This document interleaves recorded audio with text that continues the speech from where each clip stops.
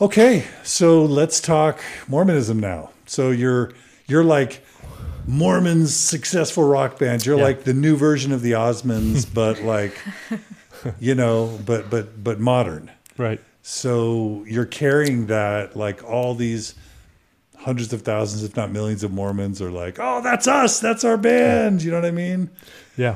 And And I, you know what, I still proudly carry that, Yeah. and I culturally, Born Mormon. you can't get that out of your blood. And so I still really appreciate that. And I definitely hear what you're saying as far as that, like, is there a part of you like representing Mormonism and the priesthood when you're like being successful to the world?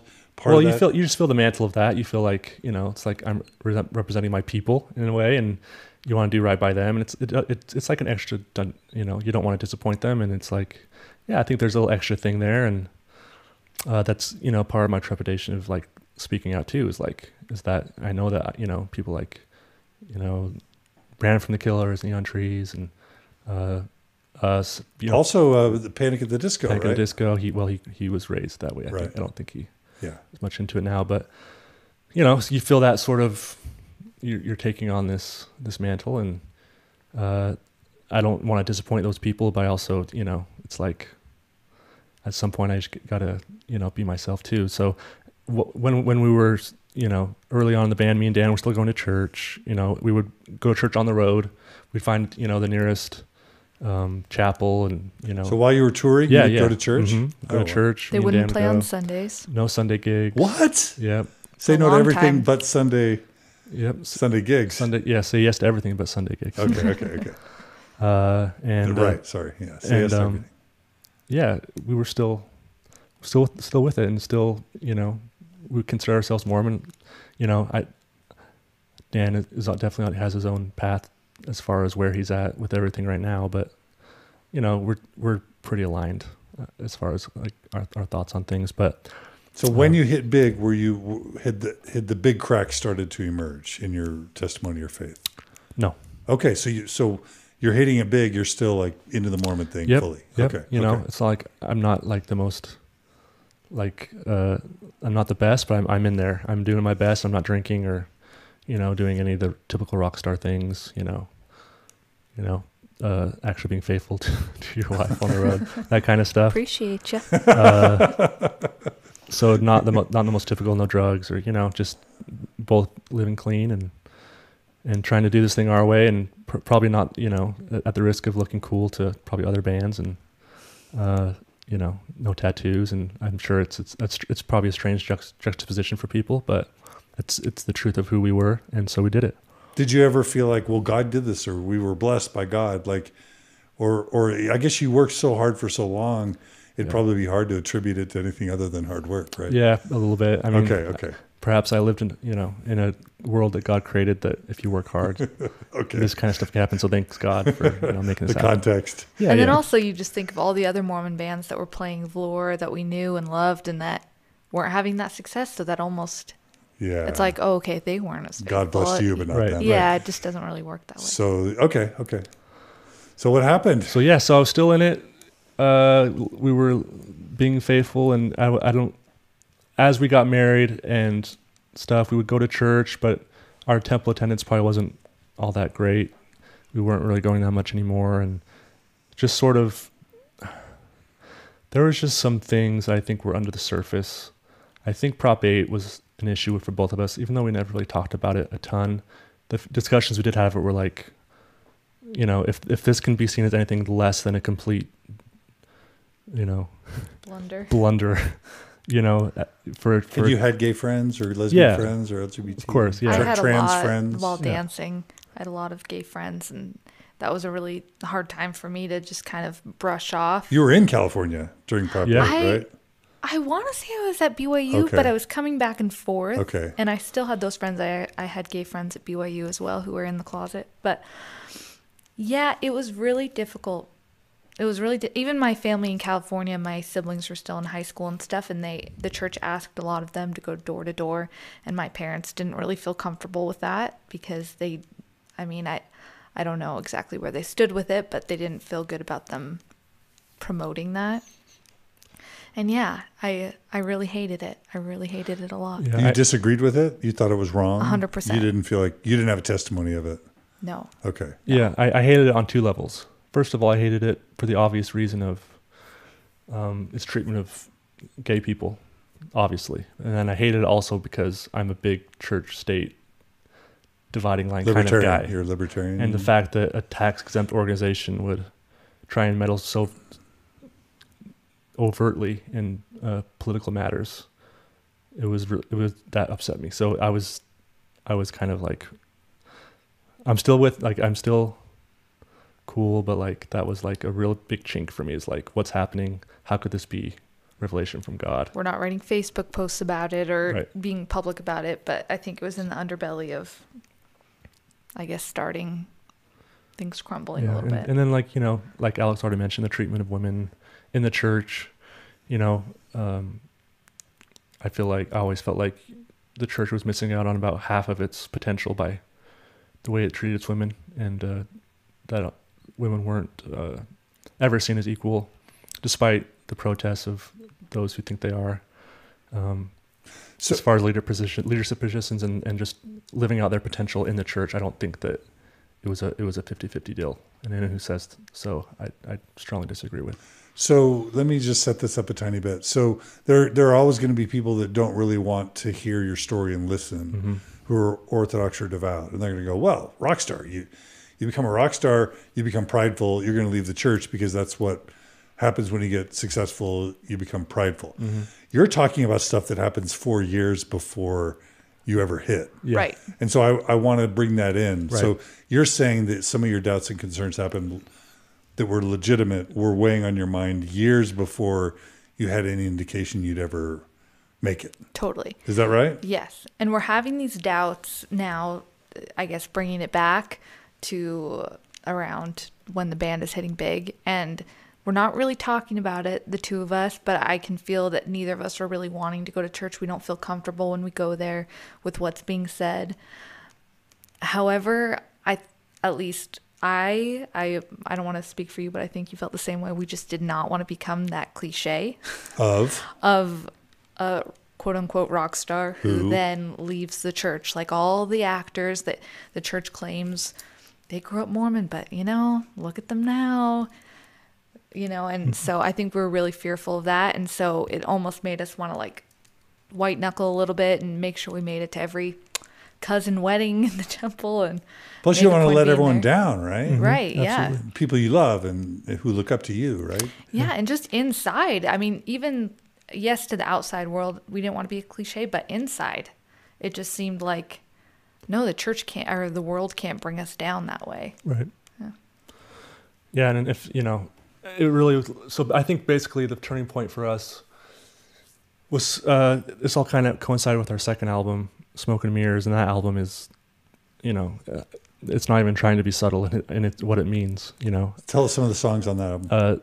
Smoke and Mirrors is the title track. And it's I think it's Dan grappling with his own faith crisis of some kind, or at least seeing things differently than he used to, and not being sure of where he's ending up. And I echoed it. We talked about it quite a bit. Me and Dan. So before the album, it's like, let's do a faith crisis album or not? No, not at all. Okay, that's not how Dan writes. Okay, he's incapable of. I think for him, it's just like stream of consciousness, sort of like, oh look, like he finds out after the song was written what it was about, and so, even the lyrics in Smoke and Mirrors, like all I believe is just smoke and mirrors, like. That's kind of, it tells you a little bit about where we were. And so that kind of coincides with like, where are we going to end up in the church? And like, just the first time of being like unsure. And I think even more so when you have your own children, because both Dan and I had started having our own kids. And I'm sure you probably heard this a lot, that when you start to have your own children and you look them in the eye and you see them as these completely empty vessels that you fill with whatever you will, that's when you really have to ask yourself, like, what do you believe? And what are you going to imprint on your kids? Because you're responsible for them. And that's the first time I ever had to really look inside myself and say, are you going to teach your kid about Mormonism? Are you going to teach them about Joseph Smith, there's no half-ass in this. It's like, that's not my personality. I'm either going to do it or not do it.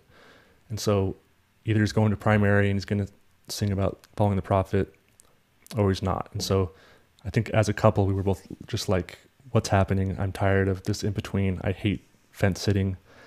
I hate being unsure about where we stand and all these issues we were having. So let's figure it out. Yeah, it's like we talk about everything, and that was kind of a subject we weren't talking about, and so it almost felt like this little gap. And so I'm glad that we addressed it, and shit started to go down. What? So what happened? Yeah. Yeah. What? So was it like, Dan plays a song for you for the album, and you're like, wait, is this about your faith crisis? Like, No, we never. oh, there was never anything explicit about that. No. So it's just you two having kids and then starting to talk for the first time. Yeah, it just happened to coincide with that sort of time period. It's kind of interesting. I was just thinking, reflecting on it. Did one of you say to the other, I may not believe it's all true? Was there sort of a coming out for either of you to the other? Well, I mean, it's like I feel like we had our son River, our firstborn, and then a year and a half later we had our second son Wolf. And I feel like in that time, it's like we blessed our first baby in the church, but we hadn't really been to that ward. It was just like, Where was hi, this? in Huntington Beach. Okay. And so it's kind of like, hi, we're coming and we're going to bless our baby because we're in this ward, but we've been traveling so much, which we had, but you still, you make it, so it was kind of like, oh, we hadn't been in a little bit. And so he did a lovely blessing of our son. And then that year they did the album, Smoke and Mirrors. We started traveling with our son. And then very soon after, we got pregnant with our second son. And when it came to bless him, we just didn't feel comfortable doing it in a ward building, but we weren't ready to, I guess, give up the ghost or whatever of what Mormonism was, because we didn't really know where we were with it. So we blessed the baby at home. It's also lovely. And then we just started to be like, okay, like, let's actually talk about this. And are we going to fence it our whole life? Because that's not what we do in any other part of our life. So why would we do it on what's technically supposed to be the most important part of our life, which is our religion? So let's do some research and make a decision. Yeah, one way or another, like, I wasn't being a good priesthood holder. I felt like I was kind of lax in my priesthood responsibilities, and so it's like either Meaning like having a calling, doing your home teaching. Yeah, going and calling, feeling like I'm worthy to give a blessing, and like, am I really like a good priesthood holder, and am I confident in my own ability to have the priesthood and all that stuff? So yeah, it just ended up being like, one way or another, we're going to figure this out. And honestly, we kind of thought we would end up on the side of going to church and just going back and being full in, and at least that was my expectation of it. And then So around what year is this? 14? 14? 14. Yeah. Mm-hmm. Okay. Beginning of 2014. So how did you go down the road of investigation? Who started? Or Guess the Utah Mormon or the California Mormon, John? either one. Do both. Let's do both. The No, sinner. guess which one of the two.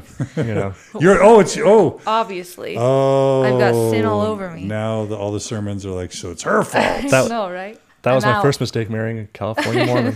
Yeah, Told me because your not to. dad raised you liberal, and don't raise your kids liberal if Right? you want them to. Actually, that's actually not true.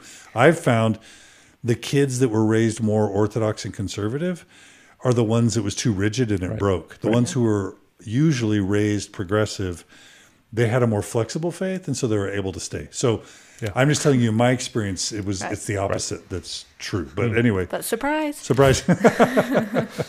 I'm So- special. No, yeah, I was talking with a cousin of mine that I'm close with about it. We actually went to BYU together, and I hope that's not too much information. And, she mentioned Mormon stories, and I was thinking it was like, oh, stories of Mormons, like that'll where they help. get you. Yeah, exactly.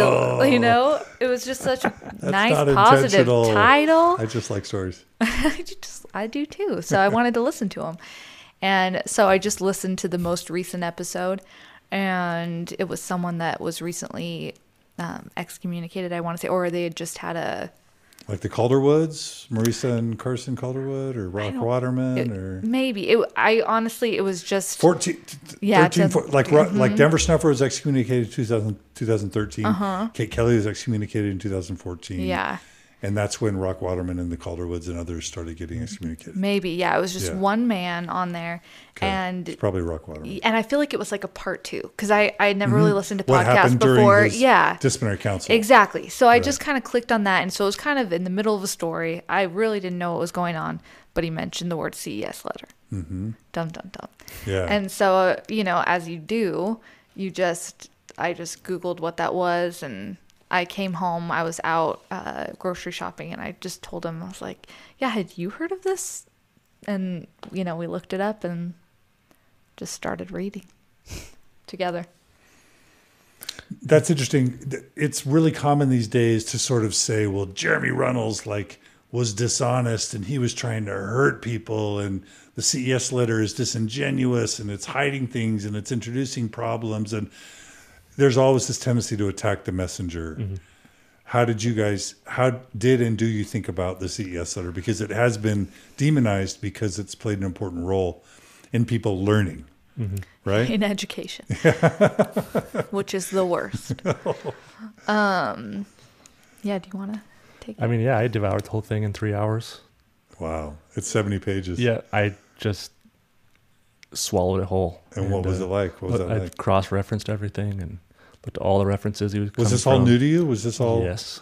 In 2014, that's new to you. 99% of that information I had no clue was happening. And by the way, that's 9 years into Mormon Stories' existence at this point, 2014.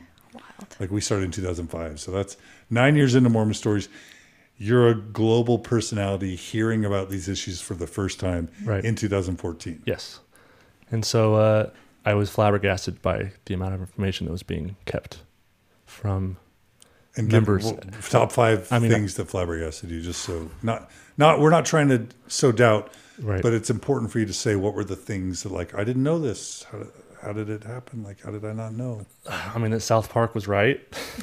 About the hat, the stone in the hat, and the translation. It's like, how is South Park more honest than... I think I don't know. I think I can just speak for the Utah Mormon experience. I know there's a lot of people that say, well, I knew that stuff, and why are you bothered by it?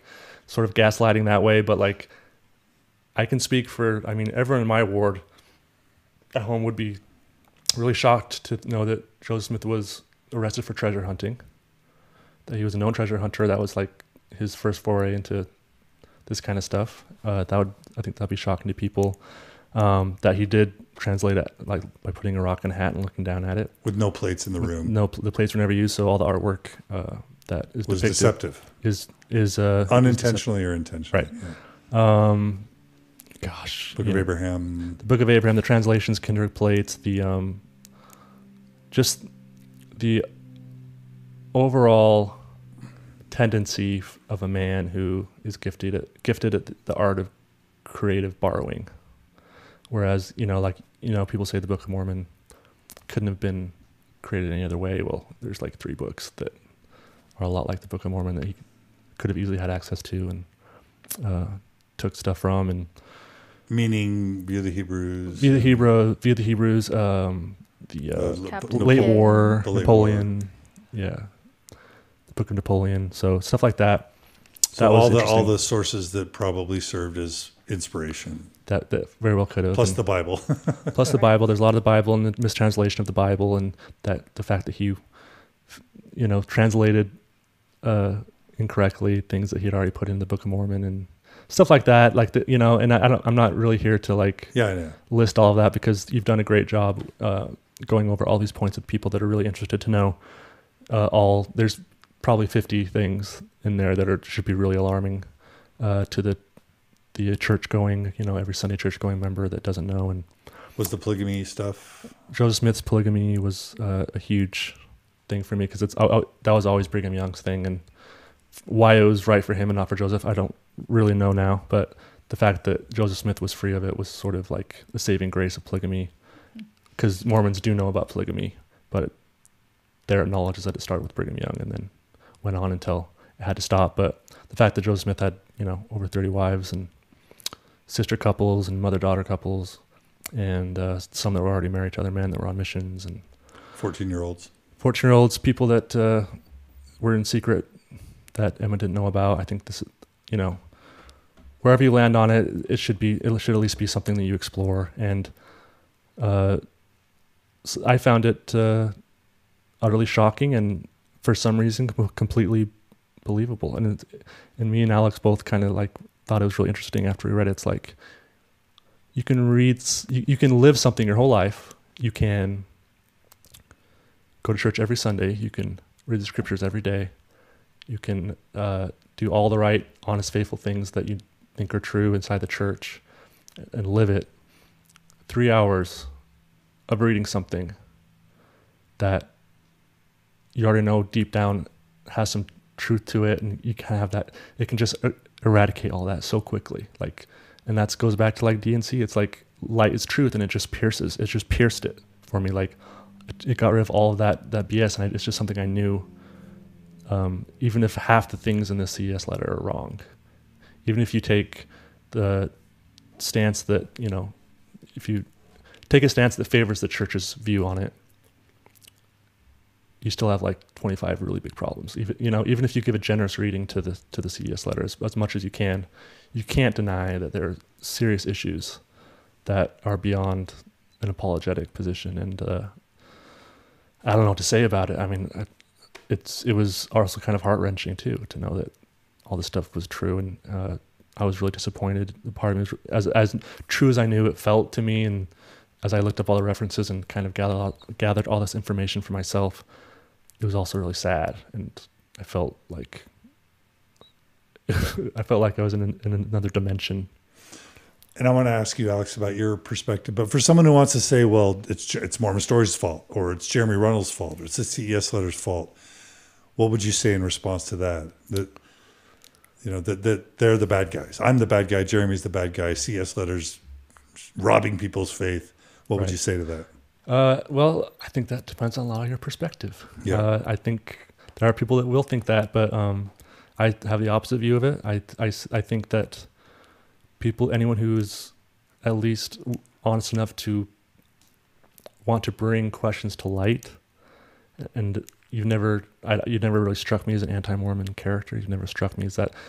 People have a view of a person when they hear anti-Mormon, especially where I'm from. It's like an anti-Mormon, like that's like a core war thing, and that's to be taken. These people they exude darkness. You'll know when you see them, and I think it's the same thing for as far as like doctrine is concerned in general. So you're taught that there's Mormon doctrine, and you're taught that there's anti-Mormon doctrine. And if something is not faith promoting to Mormonism, it's gonna end up right in the category of anti-Mormon. But what the thing that you and Jeremy and Dan Vogel and so many other people are bringing to light is that there's actually a third category that's massive, and it's called objective historical truth. And no matter where you land on this stuff, I think you owe it to yourself to look into it for yourself. And I think it's a door that has to be walked through by the person. And nothing I say, nothing you say, or nothing that Jeremy writes, if the person's not ready to hear it, or are not going to be open to at least the possibility that they're wrong, then this isn't for them anyway, and they're probably not even engaged in this conversation, just like I wasn't for 9 years after. And we're fine with that, because Yeah. the purpose of this isn't to taint like we started. Right. The purpose of this conversation is not to get other people out. No. But the purpose is to basically help people not feel alone and crazy, and to help validate other people's experiences.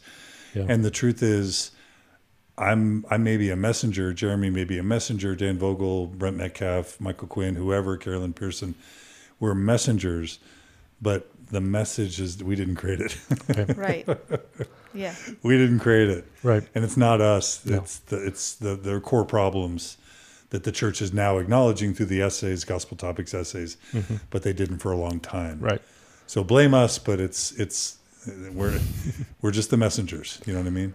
Well, I'm certainly grateful that you guys are doing what you're doing. You know, it wasn't as easy to do this 9 years ago or however long ago you started. It was even then it was a lot different. And however much support there is for people like us now, I think it was a lot less when you first started. So. Oh yeah. Alex, what was it like for you reading these things and learning these things? I mean, my first reaction was it was exhilarating, honestly. Really? Oh, because you had been waiting for that moment where it would all click for you. And yeah. by this time, you're having kids and it's not clicking yet. Exactly. How fun for you, babe. Oh, yeah. It was super easy for me. I don't know what your problem is. No, I felt like it's just like, oh. It makes sense. Yeah, I wasn't crazy. You know, all this time, I'm the wrong one. I'm the sinner. I'm the one that just isn't ready for this gospel to hit me over the head. I was like, oh, maybe I'm not the crazy one. Mm-hmm. You know, maybe it's okay that it never clicked. Mm-hmm. You know, so I found it at first. I mean, I went through kind of stages of grief after that. The loss of, you know, I don't know how into much detail we'll get later, but, you know, the loss of, you know, my favorite concept of the church, which is eternal families.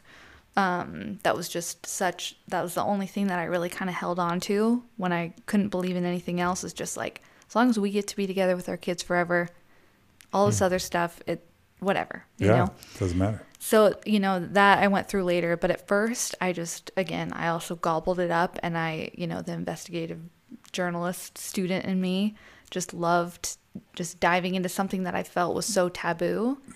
And finally in my life, there was like, nothing is really taboo. You know, I'm open to explore things, and I can be open-minded. I don't have to have a perspective that an older gentleman told me to have and a political view that an older man told me to have. I can have an opinion that feels right to me personally, and I'm not a bad person for that. And I think all the villainization of Jeremy Runnels or you or anyone, it's just such a cop-out. It's just, the people are good or bad, or you know, it's just so much more nuanced than that. And if they were to really listen or research, they would know that. And, you know, people aren't binary like that. And it feels really good to hear people that, you know, will list the positives as well as the negatives, and you can kind of come to a conclusion yourself. Right. Yeah. And then people have read this stuff and come to I know I have a friend, of course, I love him to death. He's a childhood friend of mine, Phil. I don't think you would care that I said his name. And he knows everything I know. He's read the CS letter cover to cover, did all the references, and came to the conclusion that the church is still true, and he's a happy member of the church. Totally. And we argue about it all the time, and we send emails to each other, and you know, that kind of stuff. But that's great. It's like, I don't care, and he doesn't, like, we're still the same people. We're still childhood friends, and like, there are people that read what we read and come to totally different conclusions. So I just want to state that. Sure. Yeah, no one's unintelligent for coming to a different conclusion. It's not just, at all. And there's just so many factors, and there's so many ways in which Mormonism will fit or won't fit into your life, and there just isn't really a wrong answer with how to live your life. Yeah. As long as you're not hurting anyone. Yeah. So an interesting metaphor that I've been talking about in our workshops and retreats for a long time is the Adam and Eve metaphor. And traditionally in the Protestant interpretation of the Adam and Eve story, Eve is the temptress who eats from the tree, from the fruit of the tree of what? Of knowledge, of good and evil. Right. And she beseeches Adam to eat. And so in that sense, in traditional Christianity, she's viewed as the bad one, the one who tempted Adam and then made him fall, right? Right. Now, the weird thing is in Mormonism, it's flipped, and that's viewed as an act of free agency and an act of enlightenment and of wisdom. So Eve's the good character, not the bad one. Right. For family and friends that are listening to your story, they're like, well, Wayne lost his faith because Alex tempted him, right? I hope so. So Wayne, if someone wanted to pin this on Alex, not me or Jeremy or whoever, but Alex, what would you say to that? Like, I can't say the words because the children might be listening. No, it was. We certainly do everything together. Every decision we've ever made has been together, and this is something It's like you wouldn't pin this on any one of us. It was a group effort. We pulled each other down equally, I would say. Yeah. And also just I just don't really care about people who judge a situation falsely. I don't care. If you think that, that's not what happened, and that's okay. So what did happen from your perspective? I mean, I think you just took a step. You were brave enough to take the first step. Is how I see it. It's not like we were both like, what's happening? We want to figure this out. Let's really figure this out for ourselves. So we were both already there. It's like, someone has to take that first step or else nothing happens. It's like, you got to take the first step and, start a podcast, or else, because it's a lot easier to be silent and not do anything. So, it takes acts of bravery to go to the next level. And I don't know if I would have done that without Alex. So for that, and to be fair, it all felt very accidental. True. I was looking for a good story. Heard about this letter. I love letters. Yeah. Who doesn't love mail? So, no, but it was all like, it was crazy. It kind of just snowballed. It was just like a half hour of me starting a very beginning of a podcast, opening this letter. It was just so fast. And it's like, even like every time, like say I found out that I'm pregnant, it's like, it's like all those people that do the cute surprises. It's like, nope, I'm telling you right now, because I just can't have this information. It's like, we just kind of share the weight of our ups, our downs, everything. Yeah, that's true. So then there'll be people, and I know you don't care about what people think, but there'll be people who think, well, they're living the rock star life by this point, and they just needed an out. Right. Can you talk about how hard that dark night of the soul was? It hard? And if so, what was it like for you to have your kind of world fall apart? Was it hard? Yeah, I mean or was it great, or both? That's why we stayed in for so long. Is again, it's complicated. Yeah, it's that whole. That's why I was over 30 years old and had no idea about my own church. Mm-hmm. It was that feeling of like not being a cliche, and like it was annoying to me, to even the idea of like being what you are basically preached not to do, is when you get prideful. Pride always comes before the fall, and that's just slammed into you. So yeah, and that's why do you think we stayed in the church for so long? It was for that very reason, that we didn't want to become that cliche. But I don't know. I think at a certain point you have to be. It's just, are you in a place where you're ready to hear the truth? And because even if you can't lead a horse to water, and you can lead a horse to water, but you can't make it drink. And I feel like that's true for us too. It's like I was in a place where I was open to hearing it. And if people aren't in a place where they're open to hearing this stuff, then by all means, like, turn it off, or do anything that makes you feel better about it. But I think anyone who is still listening, it's like they've either been through this, or else they're at least open enough to consider other possibilities. So that's who we're really here to speak to. But was it hard? Talk about what it was like to go through that. Yeah. It's called the dark night of the soul. Was it that for you? And if so, how? I mean, definitely.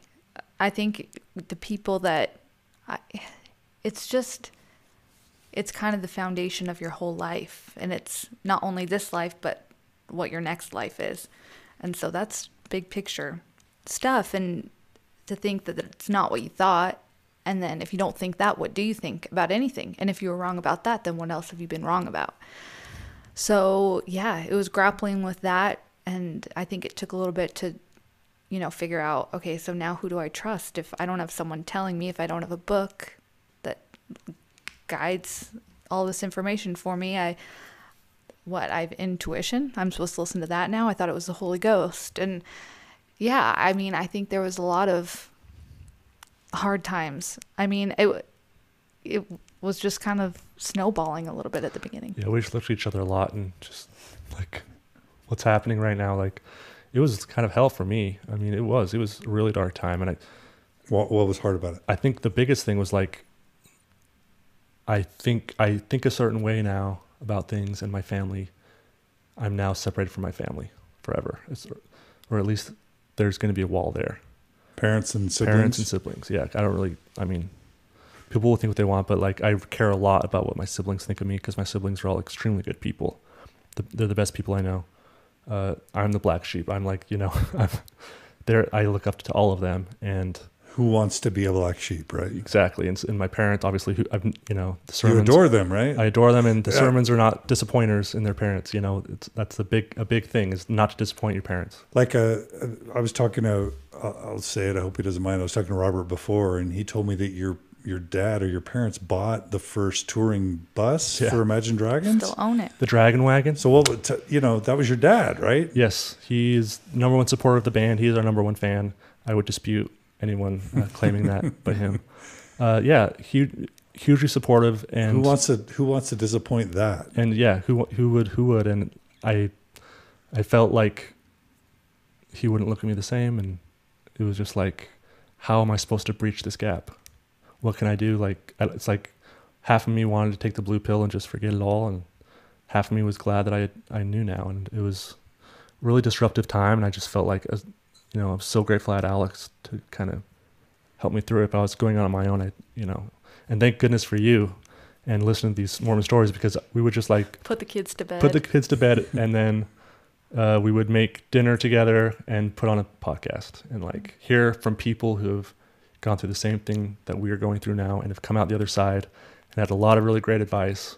Not the least of which was how to tell your family if you're going to tell your family, and how you breach that subject with your family. And that was really helpful, and when I ultimately decided to do so. If somebody's learning about Mormon stories for the first time, or other podcasts or whatever, are there any specific families or people that meant a lot to you that you would want to tell people to listen to if they're going through something similar? Any recommendations, or that's putting you on the spot to remember? I mean, I loved the one you did with the Zelf on the Shelf. With Samantha and Tanner. That affected Tyler Glenn too. The Tyler Glenn one great, was amazing for us, and I feel like relatable for him. Tom Phillips was a big one.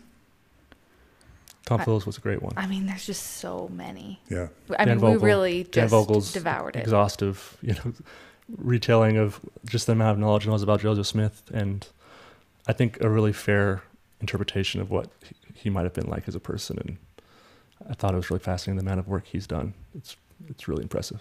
Jeremy Reynolds' interview was really great too. A lot of really good ones. Yeah, there's really so many. Okay.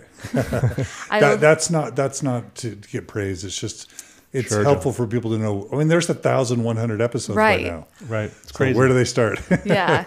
I also listened to Year of Polygamy, which was insane and dark at times, and really powerful and enlightening. And I would suggest it to anyone who has questions about Joseph Smith's polygamy. Yeah, I remember you telling me about that stuff, and I wouldn't listen to it all that much, but then you would tell me what was in it, and my jaw would drop. Every episode, my jaw would drop. Like, these women were essentially treated like cattle or property, and bandied about and traded, from one husband to the next. What those women endured under polygamy, that's enough to stop in your tracks, man. Yeah. Okay. All right. So you didn't want to disappoint your parents and your siblings. Your whole life comes apart. So what did you guys do? Did you come out to everyone? Did you keep it quiet for a while? I mean, for a while, I think we just continued to research and just kind of like keep our head down, and we kept really quiet about it. Like we said at the beginning, our two best friends were going through the same thing at the same time, and we saw them all the time, and it's just... You didn't tell them? No. Why hurt their testimonies just because we lost ours? So, I don't think we talked to anyone. I talked to strangers about it all the time, though. I would go to yoga and I would somehow bring it up with a stranger. I don't even talk to strangers. I kind of social anxiety, if you can't tell, but very millennial of me. But I would talk about it to everyone I possibly could that had no connection to Mormonism. And they were like, I don't know what you're saying. I mean, or I'd call my high school friends and I'm like, hey, remember that, those times you made fun of me? I mean, not seriously, like bullied me, but, teased me, but like, let's talk about that. And they're like, okay, I have no frame of reference for anything you're saying. Yeah. But yeah, it was I felt. Did you feel alone? Did you feel alone? Did you feel? Yes, yes. In terms of not being able to like talk to my mom, I still talk to my mom a little bit, and when she converted to this church, she said she knew a lot of this information from like old church tapes. She said it was kind of more open, but I'm like, okay, well, you didn't share the information with me. Right. I didn't know. Yeah. So she's like, oh, you didn't know that? I'm like, no, Mom, I did not know that. So I would talk to her a little, but I was still very cautious. I'm still kind of cautious with my parents, just out of respect. And yeah, but I didn't really feel alone because we were talking about it together. That's everything. Like all night whenever we weren't working or. I'm pretty active. I'm a pretty active lurker on the subreddit. Ex-Mormon subreddit. Mm-hmm. And I've seen, not only on your show, but on Reddit, that there's so many people that are going through this without the support of their spouse. And man, my heart really goes out to you, the people out there that are going through that by themselves. I cannot imagine having these existential doubts about arguably the most important things in the universe and not being able to share your perspective with the person you're supposed to love the most. That to me would be like purgatory. So I really feel for those people.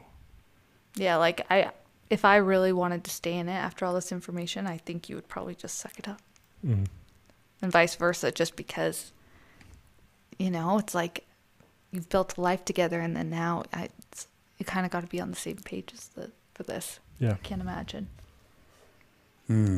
Okay. So you kept it kind of to yourselves, but you were in a good place.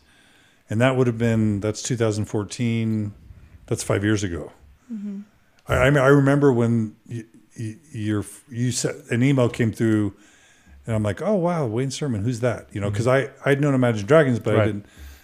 So I've known about that you were a listener for at least 4 or 5 years. Yeah, we felt after we were like, we've probably listened to 300 hours. I think we should donate. So you sent in a donation. Thank you. You don't know me, but I know you. I appreciated that. That was great. Yeah. But I mean, that's so many years between then and now. Mm-hmm. So, I mean, that was at least a year of not saying anything to anybody. Yeah. Yeah. And then finally talking to like my friends Andy and Brittany, talking to Dan and his wife Asia about it a little bit. Okay. So eventually it took a year. Wait, let me just get this straight.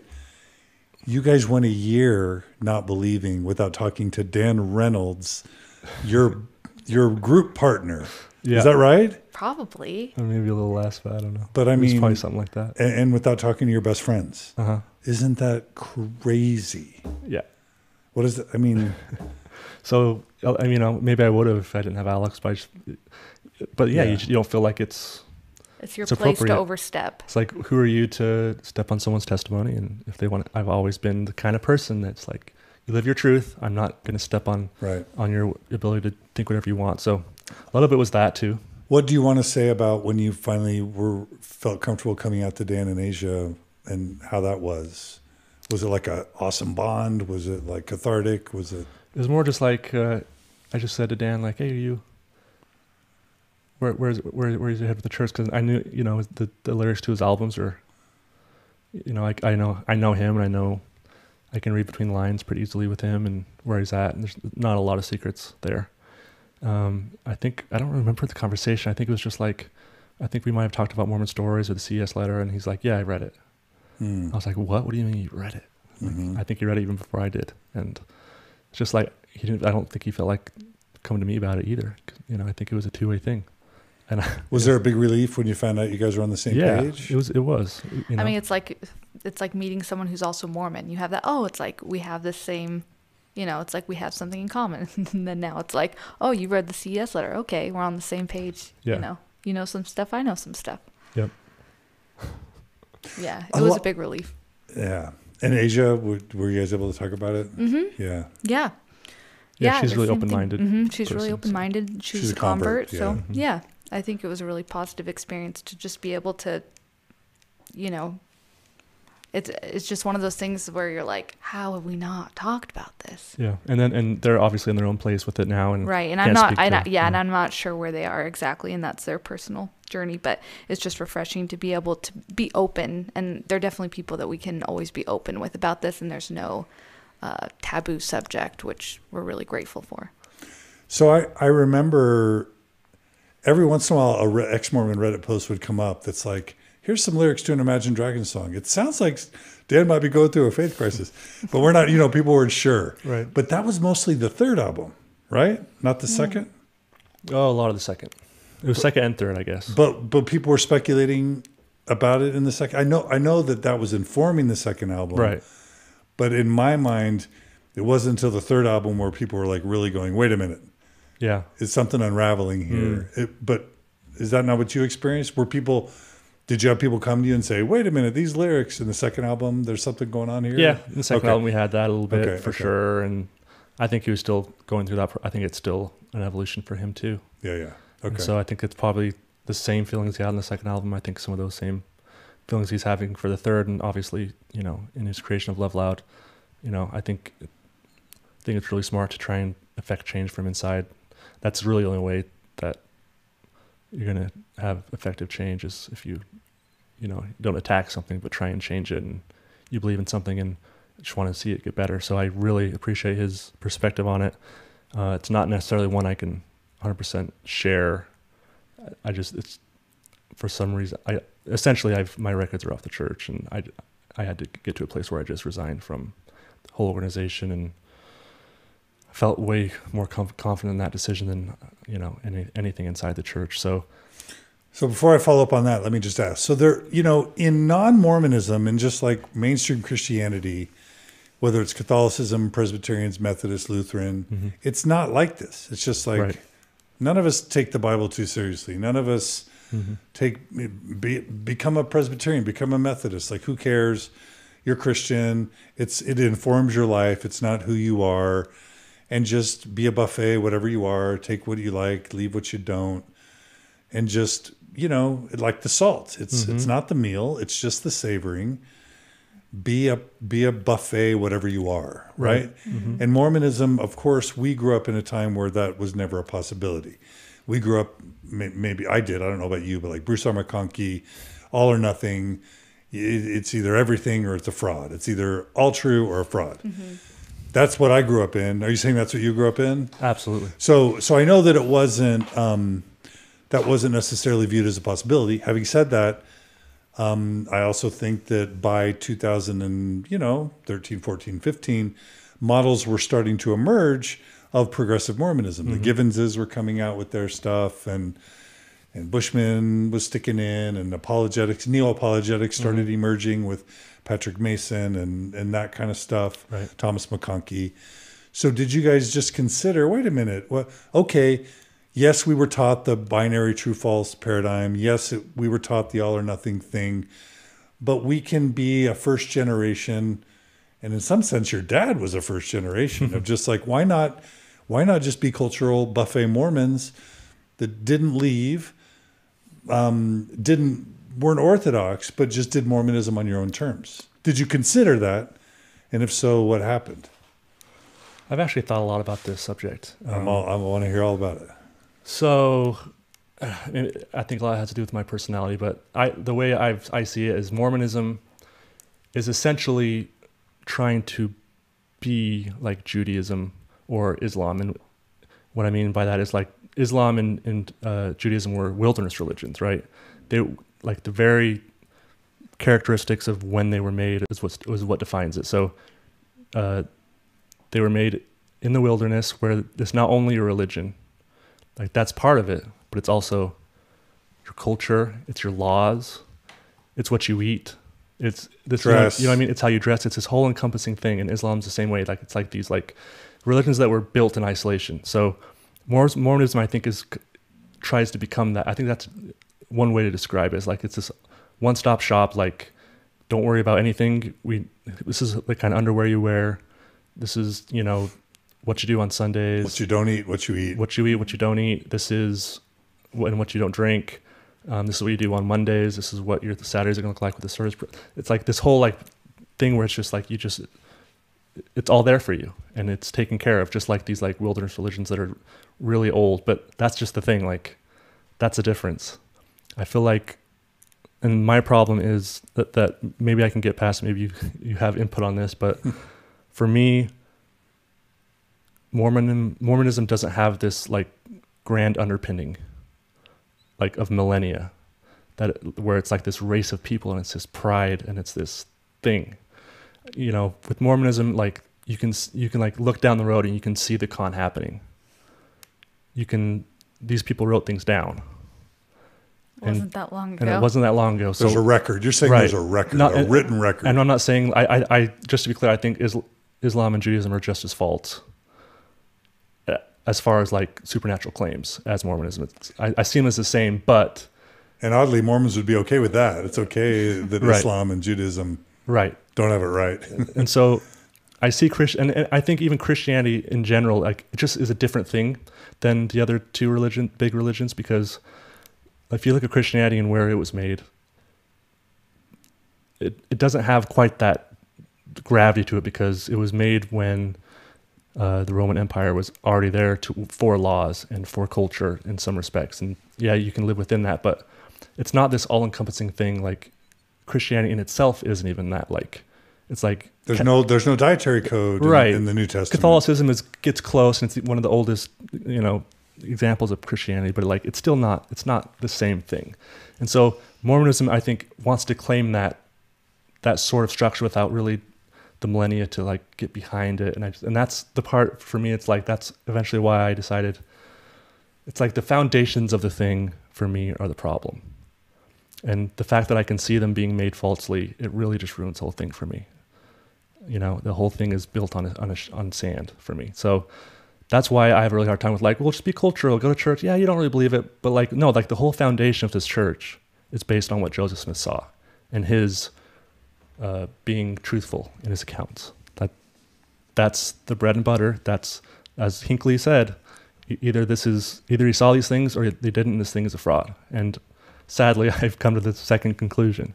And so that's why I see the merits of religion. Obviously, I see the merits of Mormonism and all the good that it does, but I just can't get myself. It's just not who I am to like be able to just be like, it's not true, but let's just there's better things for me to build a foundation on. Like if you're gonna go to church, than this man. So for you, it's a sandy foundation. Yeah. It's not a solid foundation. How about for you, Alex? Because we've talked about on Mormon Stories this idea of validity Mormons and utility Mormons. A validity Mormon is like it's true or false, and I'm in it because it's true. And if it's not true, then I'm out because it's false. A utility Mormon is like, well, it works for me. It's a great place. It helps keep my marriage strong. It's a great place to raise kids. It makes me a better person. And so I'm a Mormon because it makes me happy and it makes me a better person and it's good for my life. And oftentimes it's the woman who's more of a utilitarian and it's the man who cares more about validity. How has it been for you? I guess I'm the man. No, I don't know if it's not like it was working for me to begin with. And I felt like that's why we're strong. That's why our kids are good people. I look at my kids and I see that they're good because they genuinely don't want to hurt another person. And they don't know who Jesus is, actually. Someone asked who this was in a picture, and we said, oh, it's Jesus. And River's like, Chuck E. Cheese's? Like, he just really has no idea. But yet, those same, like, Christ-like attributes that are described in the Bible, I see in him. And it's not because we go to church and he's taught that. It's just because we're a strong family and he genuinely just chooses right, I guess. I mean, except when he doesn't. But so I don't know. I just felt like I couldn't commit to something that I just didn't believe in. I have a really hard time. I can't really put on a false face about something. If I think something, I say it. As Daniel could tell you, I'm a really bad liar. I can't even hide a Christmas present. It's just, I'm not going to say I believe something that I don't. And I feel like when you go to church and you're a Mormon, that's what you do. I mean, you go up on the stand and you say it. And otherwise you're you're an other, and I didn't want to go, and I didn't want to be an other. I didn't want our kids to be treated like others, and so I didn't feel like it was right for our family. So how there's kind of two considerations that and I was talking to Robert about this too. There's kind of two big considerations about like going from that point where you no longer believe and can't attend and even take your name off the record and coming on a Mormon Stories podcast episode, right? Mm-hmm. That's different. And even you talked about not wanting, and I think that's still the intent, not trying to take people's faith away. We're not trying to get people out of the church. We still love the church. We still love Mormons. I do. I know you do. So I can think of at least two big considerations, maybe three, when you try and decide whether or not to do an interview like this, right? One is actually, I'm going to pause. I guess before then, there's coming out to your family. Oh, we haven't done that. Just kidding. Oops. Missed that step. Let's talk about that, and then we'll talk about Sure. this interview. So let's talk about telling family. How and when, how long did you wait for that? 2 years. Okay. Maybe more. Maybe Was it 2.5. 3? We told them last year.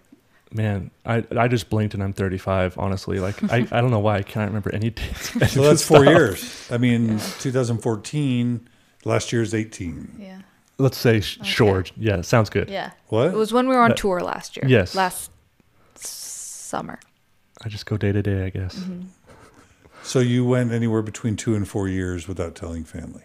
Yes. Yeah. And you were just scared, right? Yeah, and I had a lot of anxiety about that, to be honest. And the reason I ultimately ended up wanting to tell them was I thought it'd make me feel a little bit better about everything.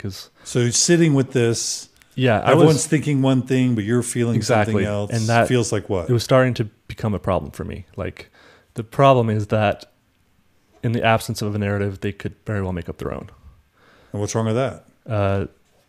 I think the biggest thing that's wrong with that is that they can fill in the gaps with any cliche they want. Like, and I know that my family, my siblings, they love me, and I'm not saying that they thought I was somehow a bad person at any point in this, but I just wanted to get my own control of the narrative, because I wanted to let them know that I wasn't leaving for any of the reasons that they might think, where money, success, fame, pride, not needing it anymore, and just, becoming some kind of intellectual that's too good for it, or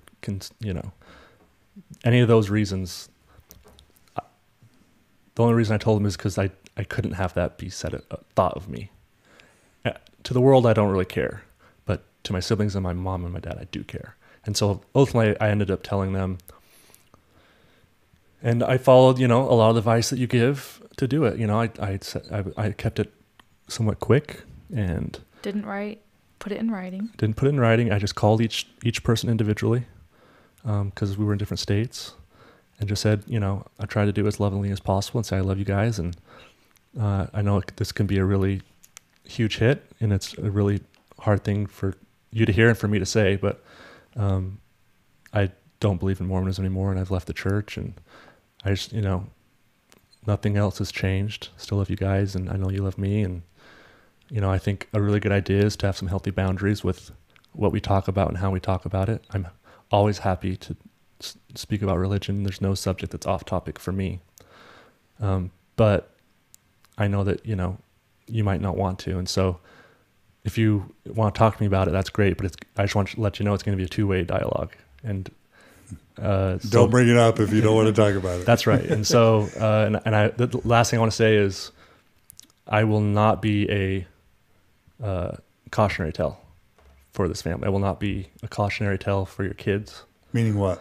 To look what happens when you lose faith, and that when you get success in your life and you get prideful, and look what can happen to a person, as great as he was, that he can leave the church. That's how powerful the devil is, or whatever. That kind of stuff I just won't have said of me. And I don't think my siblings would, of course, but like, I just want to make it really clear that, like, the reason I'm leaving is because of the history of the church and the actual doctrine that I think is false. That's it. It's not the other stuff. that you think that other people might think it is. Not that I don't think any of my siblings. I mean, they're really charitable people, and I think I was overly worried, honestly, because their responses were overwhelmingly positive. Every one of my siblings proved to be even better than I thought they were as people, because they said, we totally understand, we love you, you're still our brother, you're always going to be our brother. And I think they were probably shocked by it all, but I think I should have given, in hindsight, I should have given them more credit than I did. Because as much of this weight that Mormonism has to it, and maybe people hearing this are like, this seems so silly, like, you know, people that aren't super religious or that aren't raised in Mormonism, non-Mormons don't get it. They don't get this, and I totally get that, but for me, it was like so validating to know that they chose me over their religion, and they would never shun me, and they never not invite me to a family activity. It's like, no, you're still our brother. Like, it's all good. Like, and I was prepared for them not to ask any questions about my perspective.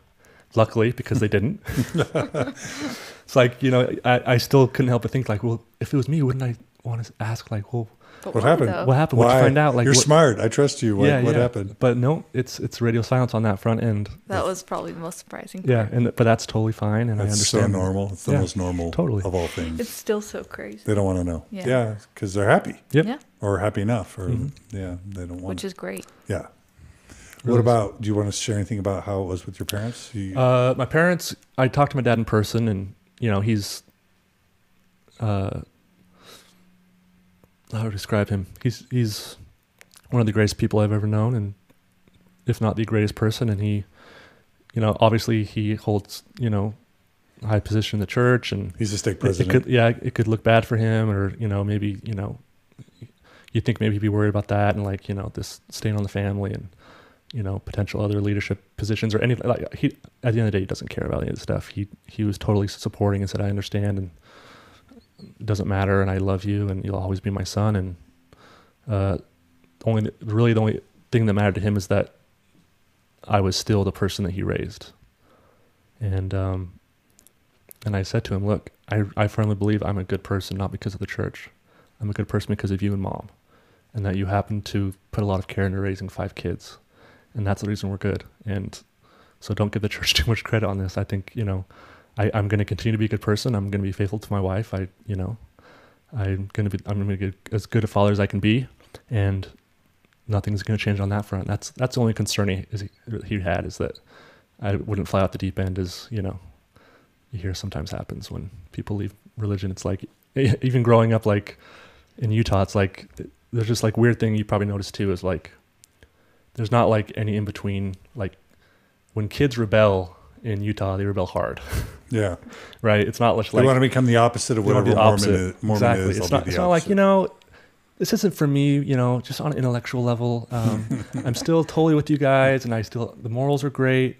It's like, I'm going to get a tattoo. And, it's like the Catholic schoolgirl thing. Exactly. It's like, when you rebel hard. Tell me more about that.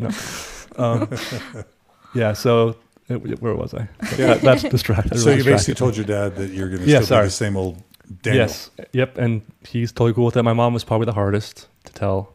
Family is everything, and she's really sweet, and, you know, family is everything to her. Grew up in Lehigh. Yeah. And lived in American Fork her whole life. And just really believes in that. Like, I think, you know, the whole fact that there's a possibility that we may not be together as a family forever. That's the thing that I think really upset her. And so she was really emotional, and I tried to be as consoling as I could. And, but it was really difficult, but I just felt like it's something I had to do. And I'm glad I did it. I think it ended up being an overall positive thing to do. Just, you know, clear the air a little bit, and just to get on the same page. And ever since then, it's been fine. It doesn't really come up at all. It's never been a topic that's been breached since then, really, in any crazy manner. So, and that's totally fine. And the more time passes, the more I don't care.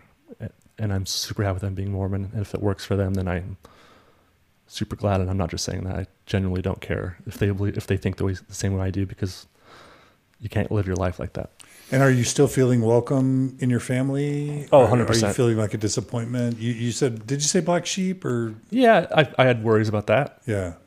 but I don't feel that way. Really? I don't know. So it's kind of a happy ending Yeah. with the family. Yeah. That's great. They're awesome, and we're totally cool, and no issues. That's Yeah. great. That's And rare, actually. it really feels like nothing has changed, and like they're like the only people that haven't treated me differently through like all the fame and success and all that stuff. They just still give me a hard time, and I'm still just like the runty younger brother, and you know, You're cool with that. they're gonna wrestle me to the ground. Scrappy though. I'm scrappy, but yeah, and I love that. That's great.